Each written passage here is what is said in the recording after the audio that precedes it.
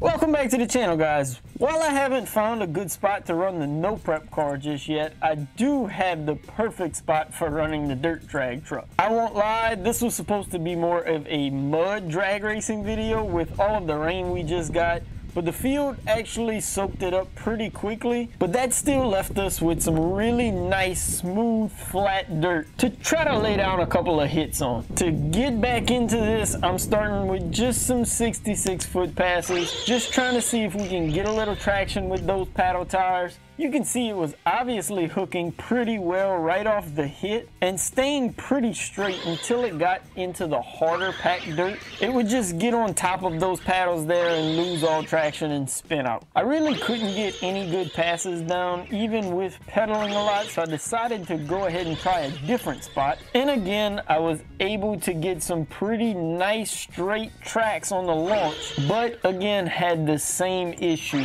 So here I decided to start playing around with some of the throttle settings in the transmitter.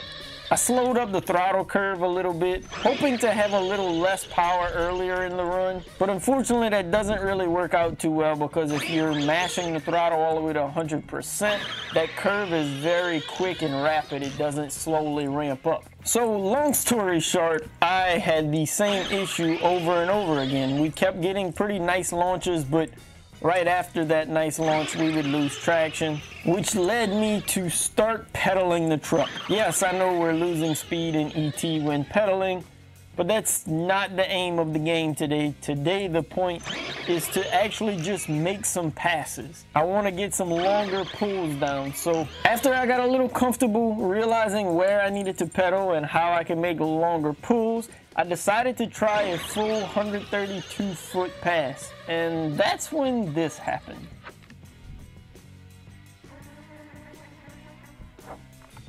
You might have thought it was a bit of a blowover, but really and truly the body mounts failed again, just not as bad this time.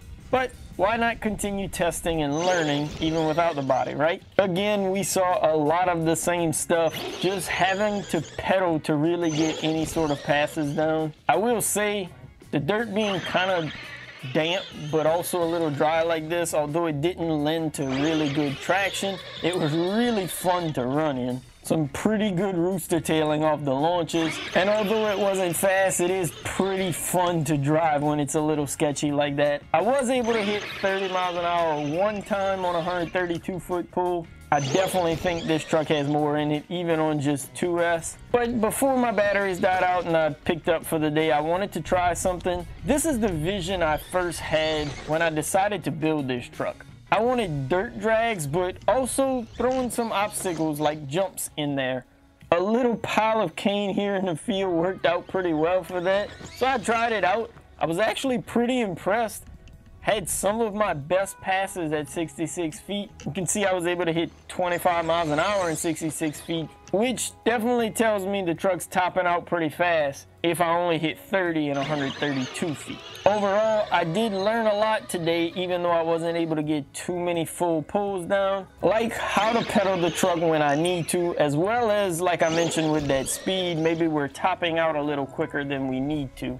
I do think the truck is set up well. I really just think it had a lot to do with the surface today that I struggled with. Here's some proof of that. I made a couple of quick little launches just on the grass, and although my yard is nowhere close to level and smooth, as you can tell by the hopping and jumping around, this thing launched really well on the grass. So that's about where we ended today. You can see I ended up finding some mud anyway after trying one of those passes with the jump in the middle of the pool. The good news is nothing broke on the truck besides that one little body mount in the back that's pretty easy to replace. I've been really looking forward to having good access to be able to test this truck out and run it. Now having that access to the headland like I do. Let me know in the comments below if you're looking forward to seeing more videos like this one with the dirt drag truck in the future. Leave a like if you enjoyed the video and subscribe so you don't miss any new videos coming to the channel. As always, thanks again for watching. Peace.